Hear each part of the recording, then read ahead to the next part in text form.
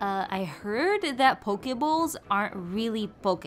Apparently, classic Hawaiian poke is fish or octopus cut up into chunks and seasoned with condiments like sea salt, candle nuts, and types of algae like limu. It's not really served with other things like edamame, carrots, cucumbers, things like that. Over the years, as different cultures came together in Hawaii, this added different types of seasonings and toppings, and even started using other types of fish like salmon. And as it gained more popularity, that's when the creativity of poke bowls came in. Eat what you like though. I personally like a good poke bowl as long as the ingredients are fresh. What about you? Do you like poke served with just the fish, or do you enjoy building your own poke bowl with all the fixins?